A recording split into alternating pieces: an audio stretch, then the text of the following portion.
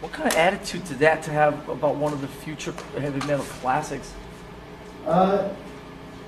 We've been playing it all morning. Now, Kirk said if we should play the instrumental to get it out of the way. I said, listen, you know, this is a future heavy metal Hall of Famer song, and you know, I agree. It's just like yesterday.